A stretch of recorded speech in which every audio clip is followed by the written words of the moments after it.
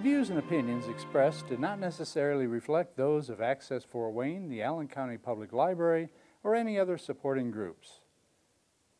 If you'd like to produce a show, call us at 260-421-1250.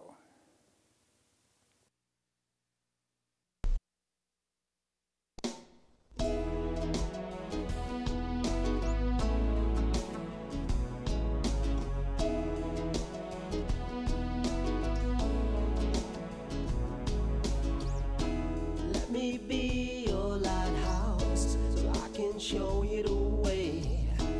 Let me be your shining light, I'll keep you from drifting away. I'm the one that makes you try when... Nobody's really happy when they go to the hospital, except when they're having a baby. Nobody's excited about their gallbladder coming out. Nobody's excited about shoulder surgery or knee surgery. But everybody's excited about going and having their baby.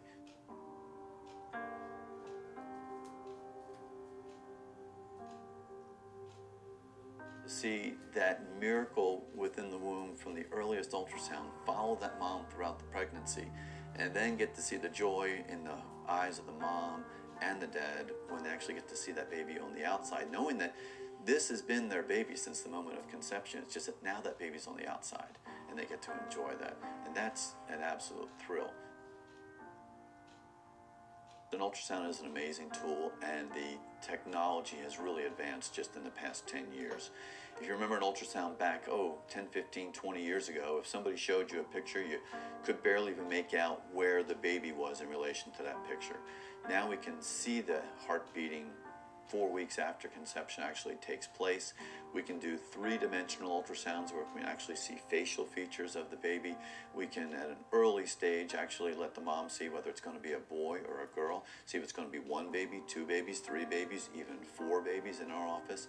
So it's an amazing tool, but they can also hear the baby's heartbeat. We can use the ultrasound and we can hear the baby's heartbeat. So we like to see the visual of the baby, but we can also hear the baby's heart beating.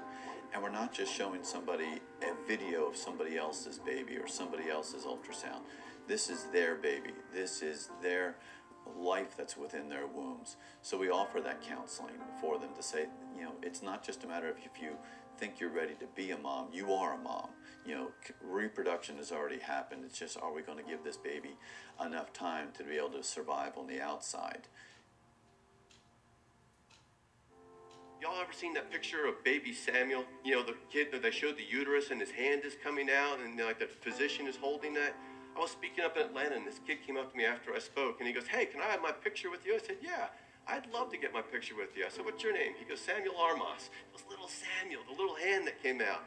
You know, was he a person when he was there, only about 20 weeks gestation? Absolutely. You know, did his mom realize that he was a person there on the inside? Absolutely. When it comes to the pregnancy resource centers, it can have its great days and it can have its sullen days. You have your great days when you have somebody who comes into the office and maybe they were in line over at the abortion clinic, or maybe they were counseled here at one of the pregnancy resource centers, and we'll see them in the office and we'll tell them about this gift that they have on the inside. And they might have come into our office thinking that there was no other way. They had to have the abortion. They were feeling pressure from either family or from their boyfriend, and they really didn't see this baby actually being able to come into the world. But when you show them that life that's within them, and you counsel them, and you give them those options, and you offer them support, then to see them change their mind, and then to say, no, I'm going to keep my baby, which is amazing. But then the truly most exciting part for me is after that baby's born. When you saw a mom that had a baby in the womb, and she was thinking about ending that life, but then she decides to keep that life. And then you'll deliver that baby, you'll see that baby, and it's always at that 2-week visit when the mom has had the baby at home for 2 weeks, and she's coming in for her first postpartum visit. And you're sitting there, it's you, it's the mom, it's the baby in the room. And you have to bring up the conversation where you say, do you remember where we were 8 or 9 months ago? Can you imagine what your life would be now if you had made the decision to end that baby's life now that you see that baby? And every single mom says, I can't believe I even came close to that decision. Where they look at that baby and they say, there's no way I would ever want to not have that baby in my life now that that baby's in their life. At a Florida State home football game in 2012 in a packed out stadium. The average attendance in 2012 was 75,000 plus people in a packed out Florida State home football game. Yet in that same year in 2012, the number of abortions reported here in the state of Florida was 76,000. So we have more babies being aborted here in the state of Florida each year than number of people that are attending a packed out home Florida State football game. When you look at all those people that are in a Florida State football game, and if you were to picture some sort of a terrorist act or some catastrophe that would take the lives of all 75,000 of those people in that stadium, it would change our nation, it would change our world. Yet that's the number of babies that are being aborted here in the state of Florida every single year, year after year. To a physician who is performing abortions, I feel sorry for you.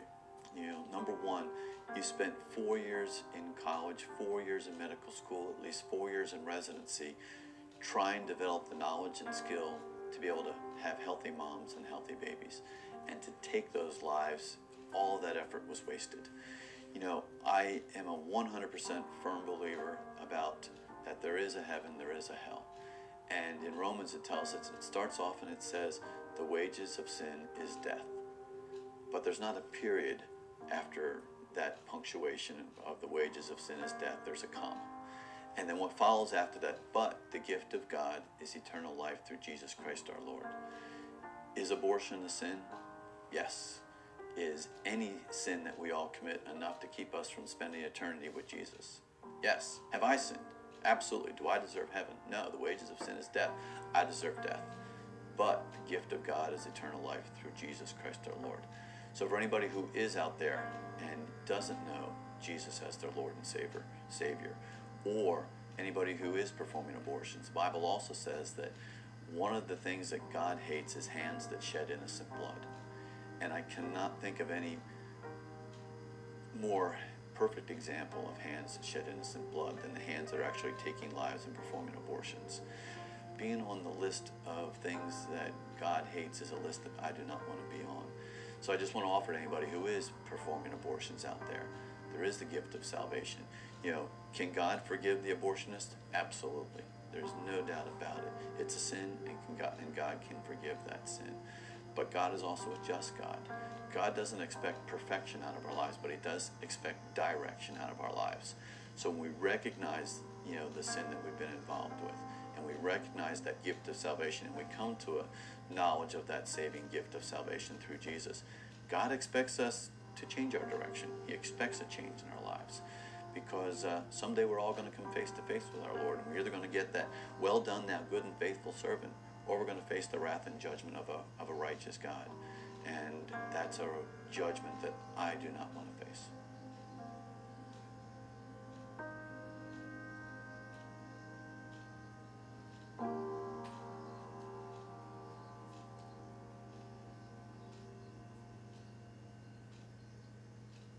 Hello, this is Patty Hunter, and this is my show called Patty's Page. Today we are doing a Skype interview with Dr. William Lile. Just before I came on, we had a 7-minute video of Dr. William Lile and what he has to say about himself and pro-life. So, Dr. William Lile is also a board-certified practicing pro-life OBGYN, and he hails from Pensacola, Florida. So he's calling all the way from Florida to have a chat with me about pro-life and OBGYN. I'll be with you in a second. Catch you later. Well, hello, Dr. Lile. Your first name is William, isn't it? Yes, ma'am. Yeah. Just call me Bill. I'll call you Bill. Oh, my goodness. So, Bill, where are you from? I'm originally from New Jersey, but I've been living in the Pensacola, Florida area for the last 20 years, and I practice obstetrics and gynecology here at Pensacola in Sacred Heart Hospital. Why did you choose OBGYN? It's about the only time that somebody's really happy to go to the hospital. I always loved medicine, but I love doing surgery, And having a baby is the only time when somebody is happy to be going to the hospital. Nobody's happy about having their hip operated on or having their gallbladder taken out, but everybody's excited about the miracle of life and having a baby. So that's always exciting to have. You're also a doctor. I mean, is there a difference or just... Well, I am a licensed physician. I'm licensed to practice medicine in both Alabama and Florida. All of my practice right now is in the state of Florida. I've also been the department chairman of the Department of Obstetrics and Gynecology at Sacred Heart Hospital. I was department chair for 2 years and vice chair for 2 years. And for over 10 years, I was an instructor with either the University of Florida Medical School residency program or with the Florida State University Medical School residency program. But even though that's my vocation and my profession, my passion is really educating people about the unborn and helping them understand about the life that's within and discussing the history of abortion here in the United States. I grew up in a pro-life family, but we were not very active at that point as far as the pro-life cause. We just recognized the value of life. It wasn't until my residency in obstetrics and gynecology that I became more involved in knowing what was going on, the numbers of abortions that were being performed. And then in 1999, when I actually finished my residency, it was time to start looking for a job. I'd been in college for 4 years, medical school for 4 years, an internship for 1 year, and then it was residency for 4 years. So it had been 13 years since high school.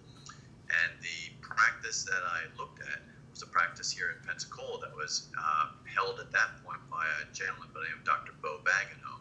Well, Dr. Bagenholm had been in Pensacola for decades, but he also owned the clinic that was the largest provider of abortion services here in our area for... He was an abortionist himself. He was an abortionist himself. So what we did was we purchased that practice, and on day one, we stopped not only all abortions, but we also stopped all referrals for abortions. And we had Dr. Bagenholm sign a form called a restrictive covenant or a non-compete, whereby he could not practice medicine in any way, shape, or form in our Tri-County area for the next 24 months. This essentially put him into retirement, and he actually completely retired, and he moved back to Sweden, and he has not been back since then. I hope he's not doing abortions over there. They don't need I that. have no idea. I haven't had any contact with him since he left here in the Pensacola area. But it was on a Sunday after church when I went to the office just to go through the office before we actually opened up. And I had never been upstairs where the surgical clinic was. And after church, I toured my office and the exam rooms, but for the first time I went upstairs. And when I went up this narrow hallway of stairs, I couldn't help but realize how many thousands of women over all these decades had walked up that same flight of stairs, had had a surgical procedure done upstairs, and then had left out another flight of stairs, no longer with that life that was in the womb there with them. And when I got upstairs, there was just this cold, palpable feeling of just sadness. And I saw the abortion machine that was there. I saw the instruments of abortion that were still laid out there on the procedure room table. And it was then that I decided that, well, I've got some skills, and so I'm going to start, seeing what I can do.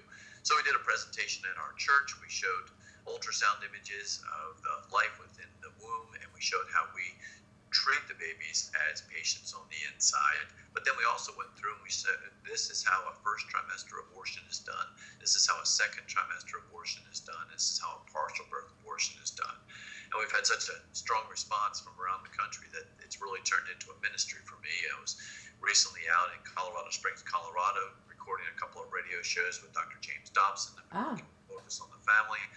I'm a medical advisor with Priests for Life out of Washington, D.C. with Father Frank Pavone.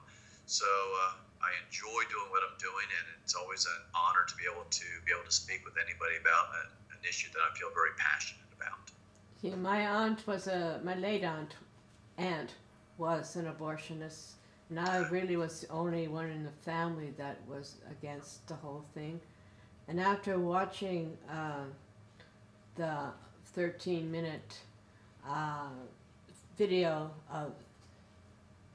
of your, what do you call it? God's Miracle of Life? God's Miracle of Life. Yes. I was very angry inside because my aunt had done that, and I couldn't believe that. It's the first time I ever seen anything, like, it came like a shock in a way, what my aunt had done. I forgive her, but it took me a while. It took me 30 to 40 years for me to forgive her Yeah, because the I was important so thing angry. is that forgiveness is available from God if we accept Yes. the truth and the gift of salvation available only through the blood of Jesus Christ, then we can have that eternal forgiveness. It's one thing if family members or colleagues forgive us here on earth, Yeah. but that doesn't give us any bearing in eternity. But God doesn't expect perfection in our lives, but He does expect a change in direction in our lives. And but unless we come to that humbling experience where we recognize that what we were participating in was sin, and we ask God for forgiveness through Jesus, then we just face that eternal, time in hell, which nobody would want to experience. Which is No, why Christ that's right. came to die for all of us, not just for a few, but He came for whosoever. And that gift of salvation is available to everybody. That 60 minutes of God's miracle of life, can that be shown in churches as well as? Sure. Yeah. There's the version that's actually up on YouTube. I'm always happy if people want to make a recording of that or even just broadcast it live, whether it's in a youth group. That's actually a condensed version of the entire DVD, which is about 60 minutes. We actually recorded the original DVD in Fort Lauderdale, Florida, in front of a Catholic school class. Oh. And there's a question and answer period where we were there to educate the students as far as what the miracle of life is, how advanced the development is of the baby so early, to discuss abortion honestly, and then to spend some time and answer their questions. And we still do talks around the country to junior high and high schoolers, not only talking about the miracle of life and abortion, but also we do a lot of different talks as far as sexual purity, where we discuss God's plan for sexual purity, and we give them the honest information that if you follow God's rules and your partner follows God's rules, you don't have to worry about the consequences of sexually transmitted diseases. So we want them to know what the potential consequences are. We want them to know the physical consequences, the psychological consequences, the spiritual consequences, but also let them know that God has a perfect plan for them, but that when we deviate from God's plan, that there can be consequences. We want the kids to understand what the honest potential consequences are from deviating from God's plan. Do you just go to schools that are religious, or do you go to? I mean, sexually transmitted diseases don't just affect the kids in the religious schools. I mean, we give honest talks about sexually transmitted diseases and how condoms are not something that makes it impossible to get exposed to a sexually transmitted disease. There are a lot of sexually transmitted diseases such as herpes simplex, which is spread by skin-to-skin contact. And there is a lot of skin that is not protected by something like a latex condom. Right. And we let them know that condoms are not the absolute as far as preventing pregnancy, but they can have a failure rate of between 10 and even up to 20% if they aren't used properly. But that lots of sexually transmitted diseases can still be transmitted even if somebody is properly using a condom. And these aren't often things that we can just give you an antibiotic and treat it and make it go away forever. Something like herpes can come back for years and years and years on a regular basis. Will that do damage within the body? Sure. Any of the sexually transmitted diseases can cause damage, whether it's gonorrhea and chlamydia, which can cause damage on the inside, especially to the patient's fallopian tubes, and can affect fertility in the future. Herpes not only can affect the patient, but herpes can actually affect a future pregnancy and the baby that's in the inside. If somebody is, say, 39 weeks pregnant and they are in active labor and they have an outbreak of herpes, the recommendation is not to allow them to have a vaginal delivery, but to proceed with a C-section to prevent the virus from affecting the babies. The virus can affect the baby's brains. Their brains can get infected with a condition called herpetic encephalitis. Even though we have antiviral treatments, this still has the potential to be a lethal infection to the baby. But the infection not only can cause pain to the moms, but it can actually cause pain to the baby that might not be born for years and years after the patient has been exposed to the virus. Oh, wow. When you say that you had stopped the abortions from day one when you finally got your practicing clinic, what happens to the women who are pregnant and they want abortions? How did you approach them? Or did they come We to just you? told them very honestly. We said we no longer provide those services here at this office, and we no longer will refer you to a location, but we'd love to have you come in, and we wouldn't even charge them for the first ultrasound. We would say, hey, we'd love to have you come in and let's see what's going on. I'd love to show you the life that's there within your womb. We'll do an ultrasound here in the office. I'll let you see exactly what's going on, and then you can make the decisions that you want to know. But I want you to know that a pregnancy is a lot more than just 4 drops of urine on a little pregnancy test that comes back with a little positive line. 'Cause you're a That mother. Yeah. from the time an egg and a sperm get together, those cells are unique from the mother, they're unique from the father, Yes. and this is a new life. And even as early as 20, 22 days after conception, we can actually see and hear the baby's heart beating there on the inside. And so we would offer them free ultrasounds just so they could see the life. And a lot of those moms would see that life there on the inside, and they would say, oh my gosh, I didn't know there was so much going on. And they would change their mind, and they no longer were abortion minded, but they actually became pregnancy patients of ours, and we would follow them throughout their pregnancy. Unfortunately, still others would choose to seek out a termination of that pregnancy somewhere else, either in the county or in the state. And our job is to be faithful. Our job, we felt very confident, was to let them know what the life was within the womb, let them know that there was a baby there on the inside, to let them know the blessing that they had of having that baby on the inside, and to answer all the questions that they would have. But we just wanted to let them know about that life. So when the people are shown, mothers are shown that is really a baby inside, and they get really confused, do you send them to crisis pregnancy centers, or you just do it yourself? Well, or? we have 3 pregnancy centers that we have in our town, 2 in Pensacola and 1 over in a neighboring town called Milton. It's usually the centers that will send the patients over to us for an ultrasound. They usually will seek out the center first. We also have a group of folks who are very active with 40 Days for Life that every Friday are at one of our local abortion clinics. And while they're doing their sidewalk counseling, if they have a young lady who is pregnant and is considering an abortion but would like to have an ultrasound, often they'll just give us a call and say, can we bring this young lady over? We'll do an ultrasound right then and there and let them see the life within. An ultrasound can be a very effective tool. It lets them know what's going on the inside. In fact, one of our ultrasound clinics, actually, one of our pregnancy clinics actually has an ultrasound machine in their office, but it's not always perfect. I'll still, even after people will see the baby on the inside, they'll hear the heartbeat, they'll see the baby moving around on the inside. Too many times they'll still decide they want to terminate that pregnancy and get the abortion. We just want to be available to them and let them know that we're there, that the ladies and gentlemen from the Pregnancy Resource Center have lots of resources to help them through this. There's counseling available, but there's also sharing of the gospel that's available to them, where they want them to let them know, hey, not only is your baby something that deserves your love, but that there's a God that loves you and sent His Son for you to have that gift of salvation. So it's an opportunity to share the gospel, but also to honestly counsel them, because we know about the consequences of abortion. We know about the regrets that so many women have, and how too often they didn't really appreciate it, and nobody had told them about that life within the womb. And then there's no closure, because they know that they're the ones that killed their own babies. Yeah, and is forgiveness available? Yes. It is, of course, there's indeed. forgiveness, but there is still that pain of knowing that you had a baby there within your womb. And I can't tell you how many patients I've had who might have been young, might have been unmarried, who were pregnant, and despite counseling, still decided to abort that pregnancy. And then years later, when they think they're ready for a baby, all of a sudden they're having challenges getting pregnant. They might have problems ovulating. They might have problems with the egg and the sperm getting together. They're seeing infertility doctors. And it's real sad when you have a mom who says, I didn't have any idea that that could potentially be my only opportunity to have a baby. And now we're going through infertility.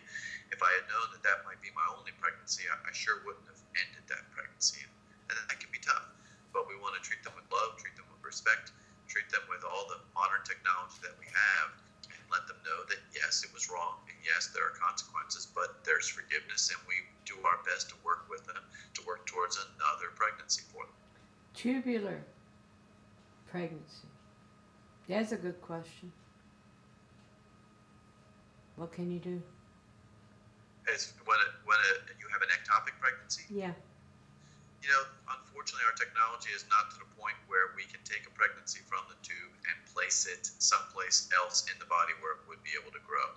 At this point, when a pregnancy does occur in the tube, it immediately starts to send out trophoblasts and establish a blood supply.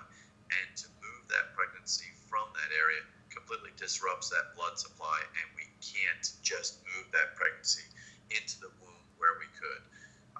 There are a couple of ways that we can treat the pregnancy that's there on the inside, but we have to realize that if we don't treat an ectopic pregnancy, we could not only lose definitely the baby, but we could potentially lose the mother's life as well. That's right. So it's a rough situation, but in order to save at least one of those lives, often we'll have to perform a surgery to remove either that tube or the pregnancy that is within the tube in order to save the life of the mother.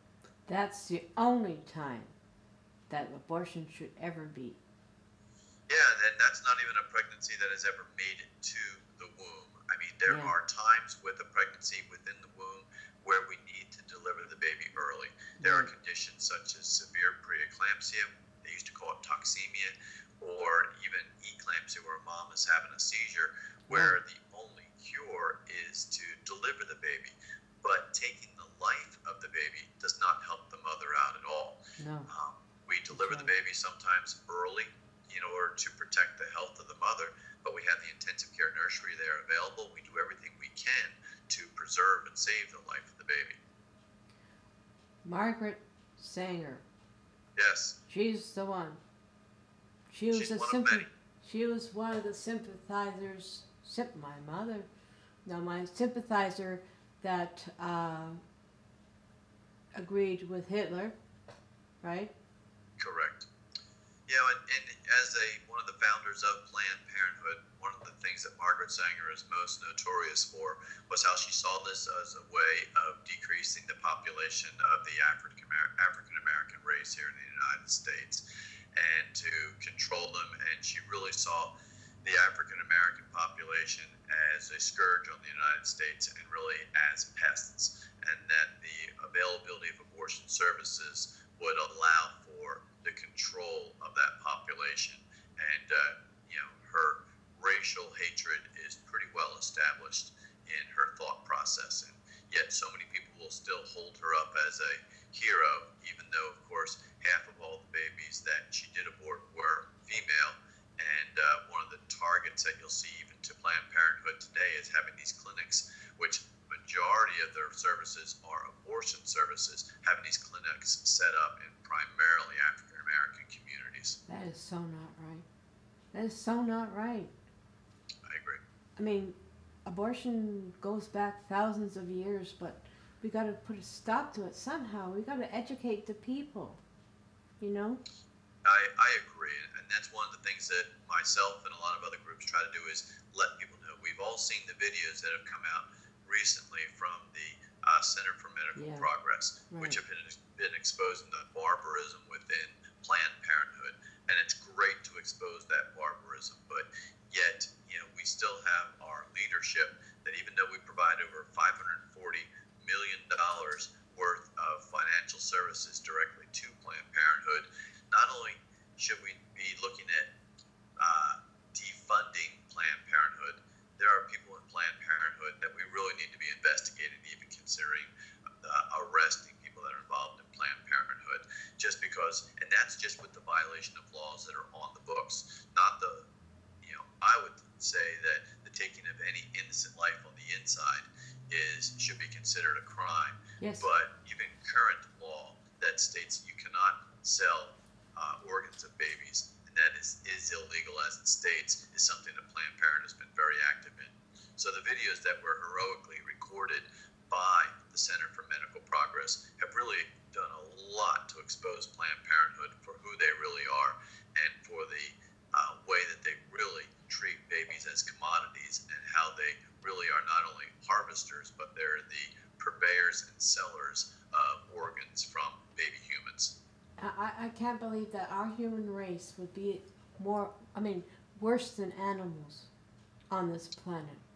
Yeah, I've taught several. I've had a real burden for the study of Israel and its history, and for the Jewish people. Often will attend a Messianic synagogue that's located here within our town. About a year and a half ago, we had the opportunity to go over to Israel. One of the groups that I spoke with was a group called Efrat.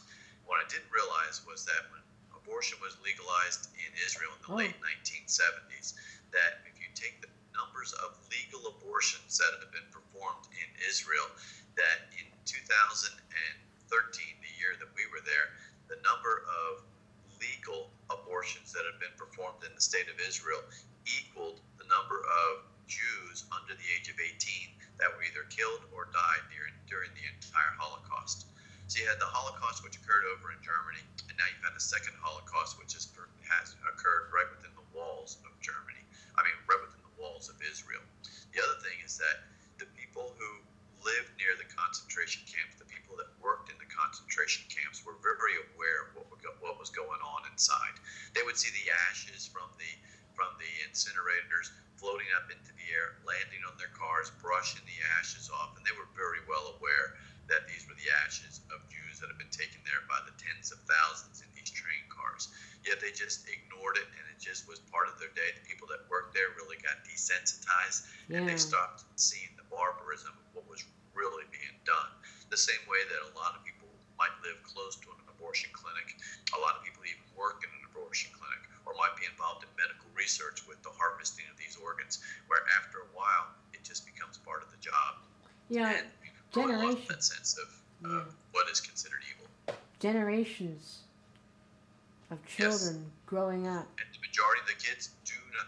If you grew up in an era where abortion was always legal for all of your life, you assumed that it was always legal.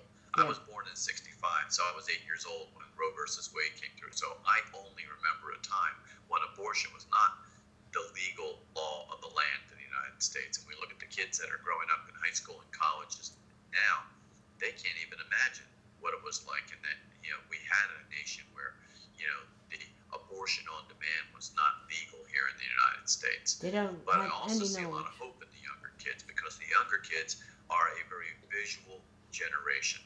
They learn by watching videos. They spend their time watching videos, searching YouTube, looking at things on Skype, and they're visual learners. And they look at the videos like I put up and other groups put up, and they can see how we treat the unborn as patients. They can see that development. You can't fool them and say it's just a blob of tissue on the inside, because they can see the video of the baby's heart beating on the inside. And when I travel around speaking for Students for Life and other groups that are on campuses, whether it's high schools or colleges, I get great hope by seeing the fact that these kids are aware, they're intelligent, and they're expressing themselves. They're able to communicate through social media and let people know what the truth is about the life within the womb. That is a good thing to lead into that 13-minute video that you had taken from the 60-minute God's Miracle of Life. So we're going to show that now, and we'll be right back with you. Great. Hold on. Well, my name is Bill Lile. I practice obstetrics and gynecology in Pensacola, Florida. I'm board certified in obstetrics and gynecology. And we're here in Fort Lauderdale, Florida at St. Thomas Aquinas Catholic High School, and we're going to be doing a presentation I call God's Miracle of Life. I came to the realization that the abortions that are being performed here in the United States are primarily being performed by my peers, by other people who have spent their lives, learning about obstetrics and gynecology with the goal of trying to have healthy moms and healthy babies, and realize that there has to be something that we can do to educate people, to let them know about the amazing development of the babies on the inside. We're also going to talk about abortion. We're going to talk about the numbers of abortions that are performed, and we're also going to talk about the different techniques that are going to be performed and how abortions are done. And I just appreciate the opportunity to let y'all know the truth, because we really realize that if people really understand the truth, we wouldn't have the 1.3 million abortions performed in this country every year.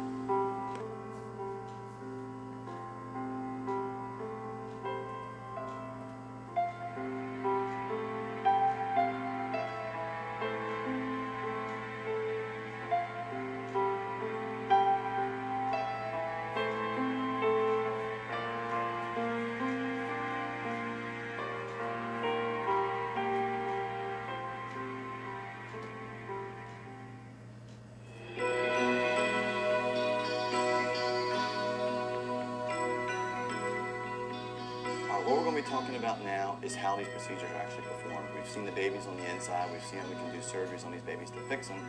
We know how many times abortions are done in our county and state and in the country.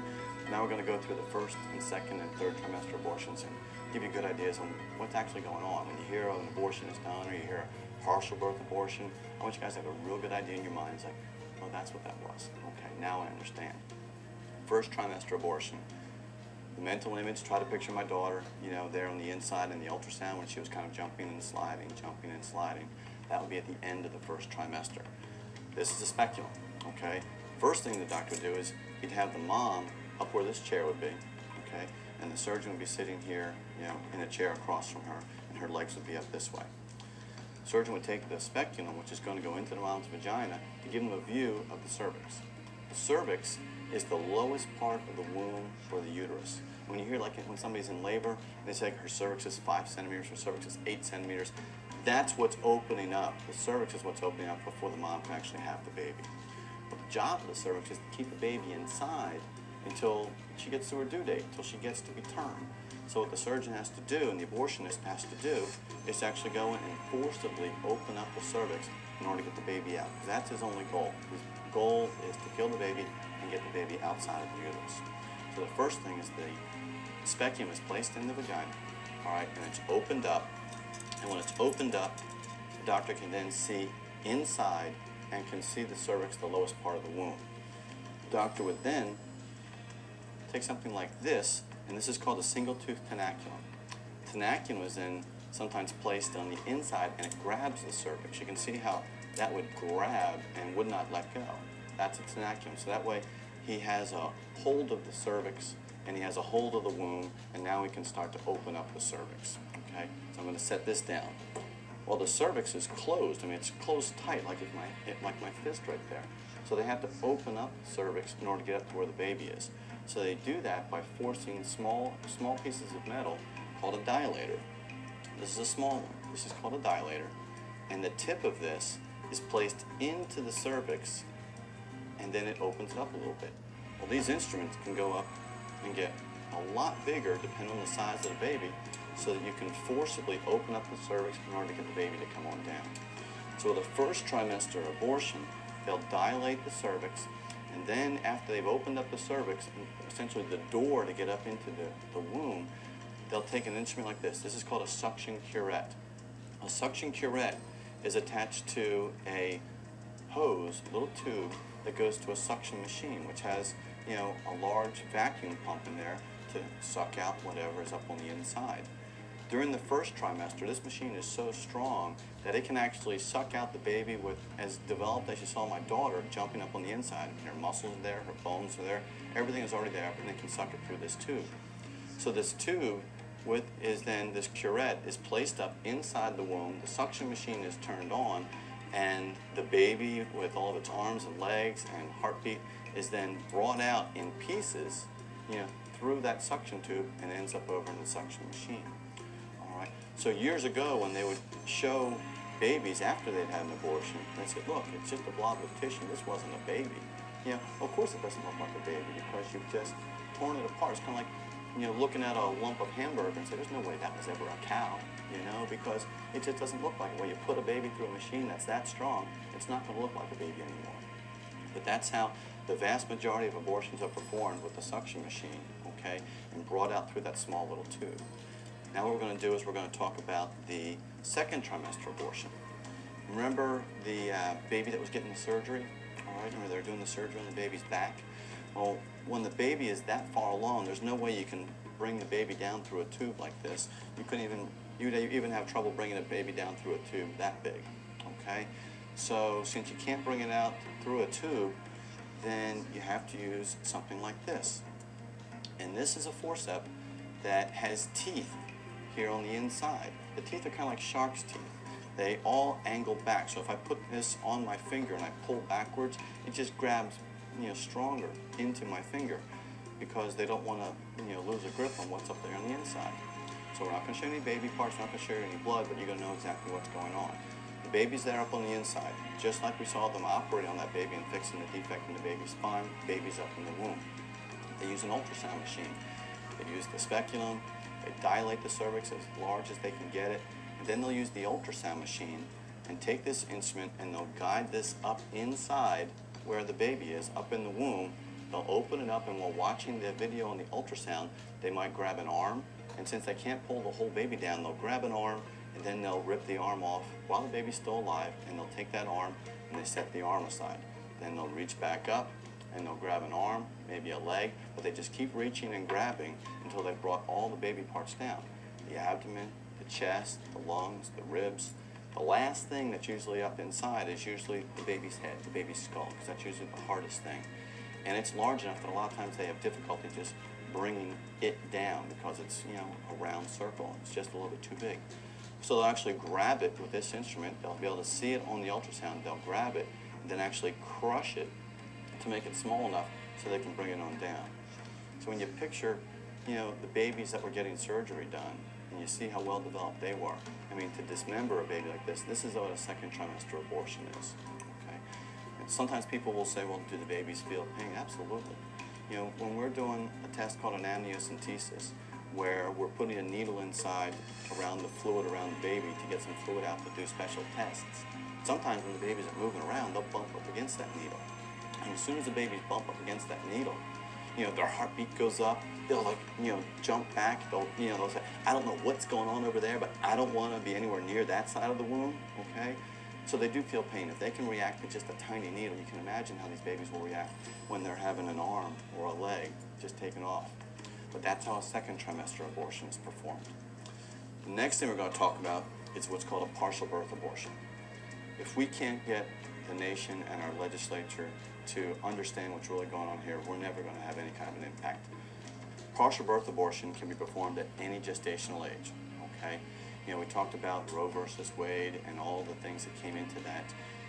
There are so many things that when you think, you can do this procedure if mom's health is in jeopardy, you think, well, I guess if we don't do this, mom dies, that means her health.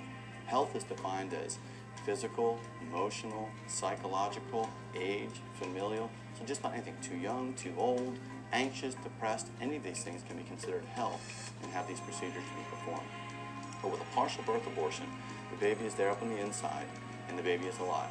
All right? They will then use an instrument. They dilate the cervix. Sometimes it takes a couple of days to open up the cervix enough in order to deliver the baby. And this can be done at any gestational age. But what's done is then the baby's foot is grabbed up from the inside and it's brought back down. All right? So we're essentially delivering this baby breech. All right? And when the first foot is brought down, the baby is still alive. They then reach up and they'll deliver the second foot and the second leg. And now they have a good grip on the baby, and baby's alive, and baby's moving around. Then they'll put a little bit of traction on. They'll start to bring the baby down a little bit more. And as they're bringing the baby down more, the arms start to come into view. And they'll reach up with one finger. They'll grab the right arm. They'll sweep it down, and they'll deliver the right arm. Then they'll rotate the baby around, and they'll deliver the left arm. Now at this point, 90% of the baby is on the outside. The baby has already completely left the womb and is beyond the cervix, and it's just the baby's head that's sitting there still in the vagina. Legally, the baby is not born yet. All right? The baby hasn't taken its first breath. The baby's alive, moving, doing its thing while it's being held in the doctor's hand. And I use the term doctor really loosely, but the baby's being held right there. But what they need to do now is they need to, do the abortion procedure. They need to kill the baby. And the way they do that, it's one of the more common ways, is they'll use a pair of scissors like this. Now, you remember from your biology class, remember the foramen magnum, that hole in the base of the skull where your spinal cord comes down from the brain into the back, into the spine? This scissor is then placed at the base of the baby's neck, at the base of the skull, and is forced up into the baby's skull, into the baby's brain cavity. And then the scissor, is opened up just like that to expose that area.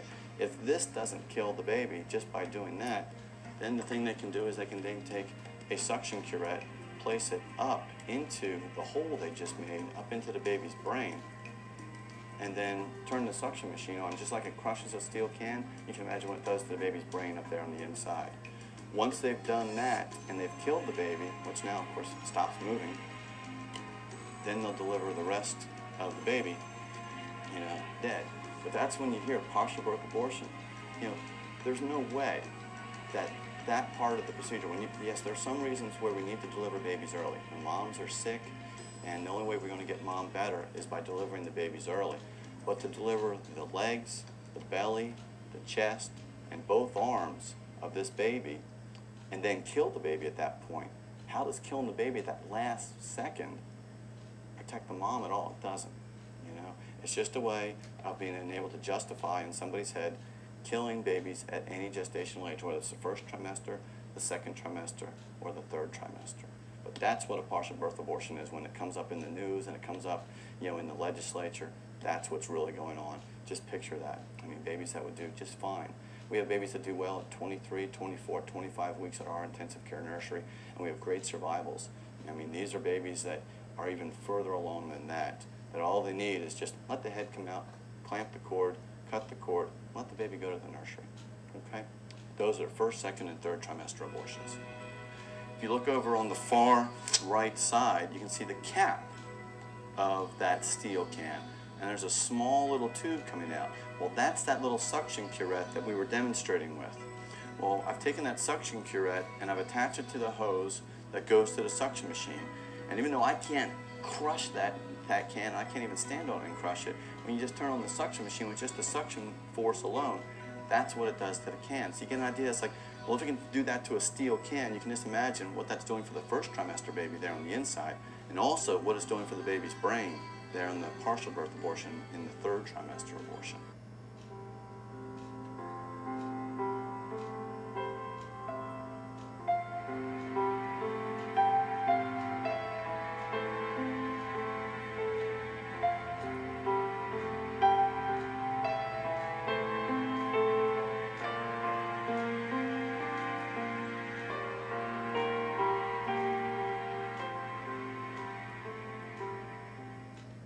Wow, that was a very, very sad and heavy and somber video that we just watched. Tell me more about it, why you put it together. What we try to do is to educate people as far as the life within the womb. We want them to know that a pregnancy is a lot more than just a positive pregnancy test. We want them to know that the baby has a heartbeat, that the baby is moving around inside, and then we demonstrate how abortions are performed in both the first, second, and third trimester. We educate people the way that we treat patients as not only them being the patient, but the baby on the inside as being our patient as well. One of the first blood tests that we'll perform when a pregnant patient shows up is what's called an antibody screen, because antibodies can be in the mother's blood, can cross the placenta over to the baby, and can actually attack the baby's blood. Oh. Well, why would the mother's blood attack the baby's blood? Well, that's because half of the antigens in the baby are from the mother, and the other half of the antigens are from the father. Those antigens from the father can be seen by the mother's body and the mother's immune system as foreign, and the baby can be attacked by those antibodies. When we see a positive antibody screen, we want to see, well, how is this attacking the baby, and is the baby okay? It used to be that we would have to do an amniocentesis, where we would actually take a needle and put it into the fluid around the baby so that we could see if the baby was ill. Yeah. Now, with some of our modern ultrasounds, if we want to see if the baby's blood count is low, we can actually use the ultrasound, and we can look at a tiny little artery in the baby's brain called the middle cerebral artery, and we can measure the speed of individual blood cells going through the middle cerebral artery, and we can with pretty good accuracy predict that the baby's blood count is low. If we think the baby's blood count is low and we don't do anything about it, the baby can die there in the womb because it'll go into heart failure from this loss of blood there within the inside. So we'll schedule the mom and the baby to come into the hospital for a blood transfusion. Not a blood transfusion going to the mom, but a blood transfusion going specifically to the baby. Wow. Because the mother's blood and the baby's blood do not mix. The baby often will have a completely different blood type from that of the mother, because the baby is its own life. It's its own person from the moment of conception. The baby is not part of mom. The mom is different from the baby. Yes. Well, if we determine that the baby needs to have a blood transfusion, we will take a tiny little needle and we'll guide it with ultrasound through the mother's abdomen, through the wall of the uterus, into the amniotic fluid around the baby, and we'll actually guide the tip of the needle right into the vein of the umbilical cord. Oh, We'll okay. sample a small amount of blood back immediately, and we'll run that for a blood test where we can calculate how much blood the baby requires. And then through that same needle, we would give blood that somebody had donated to our local blood center. We want O negative, CMV negative blood, and we'll give the baby a blood transfusion. We can do this as early as 18 weeks gestation. This is less than halfway through the pregnancy. This is 7 weeks before a baby could even be expected to survive on the outside. Right. We do the blood transfusion, but that doesn't fix the whole problem, because the antibodies will still be attacking the baby's blood. Sometimes we have to give these babies a blood transfusion every 3 to 4 weeks for the rest of the pregnancy. But we are treating the babies as patients. There's another condition called a bladder outlet obstruction, where we look at the baby and we say, you know, there is just not enough fluid around the baby. Why is there not enough fluid? And we'll look and we'll see the baby has kidneys. The baby should be producing urine, but the baby's urine cannot get out of the bladder. So we would have one of our specialists place a tiny little drain in the baby's bladder, because if we don't let the urine come to the outside, then the baby's kidneys will fail, and when the baby is born, the baby will pass away days or weeks later from kidney failure. But if we put a drain in the bladder early on, the urine can drain from the bladder, and then the baby is born at term. The obstruction is then corrected by a pediatric urologist, and the baby lives a long, happy life. If we didn't intervene, the baby would either die on the inside or die shortly after.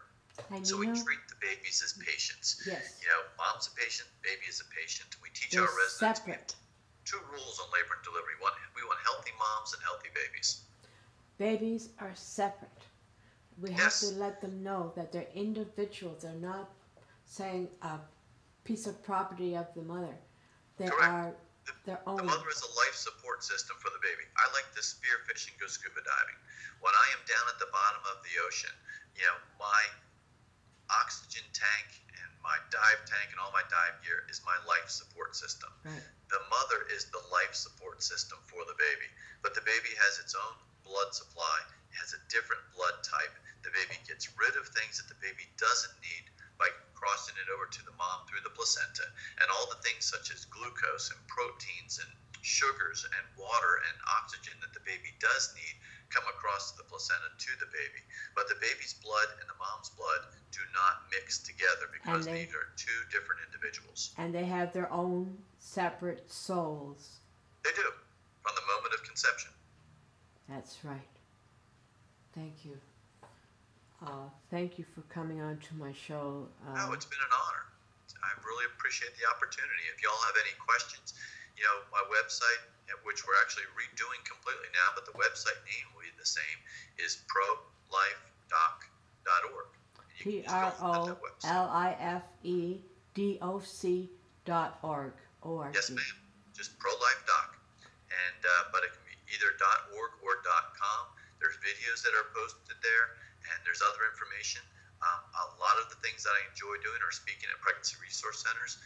Next month, I'll be speaking at an annual banquet at a pregnancy resource center October 22nd Oh, yeah. in Hattiesburg, Mississippi. And 2 days later, I'll be over in Palm Coast, Florida. I'll also be over at a pregnancy resource center coming up in Austin, Texas. Wow. And I'll be up at Virginia Commonwealth University speaking there as well. So, Wow, you get around. so to speak. Do you ever come to Fort Wayne, Indiana? Would you? I have been to Fort Wayne, Indiana before. In fact, you probably know diamond and paranite Essex copper. When I was in graduate school, I actually worked at, for Diamond, Essex, and Paranite selling copper wire. So I know Oh Fort my Wayne. stars. Oh my goodness. Well, Dr. William Lile, what language is that? Out of curiosity, is that English or?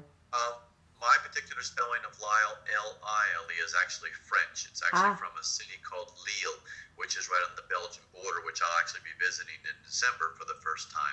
So the L-Y-L-E would typically be English, and the L-I-L-E used to be L-I-L-L-E, but it's French. Ah oui, merci beaucoup. Je peux parler un peu de français. Un petit peu français, eh? So, au revoir, monsieur. Thank you, Bill. Merci beaucoup. Merci.